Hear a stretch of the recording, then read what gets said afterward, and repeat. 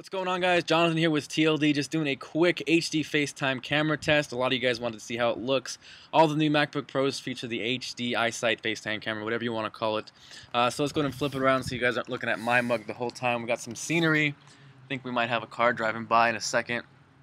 Or maybe not. I'm just psyching you guys out. So hopefully it looks pretty good.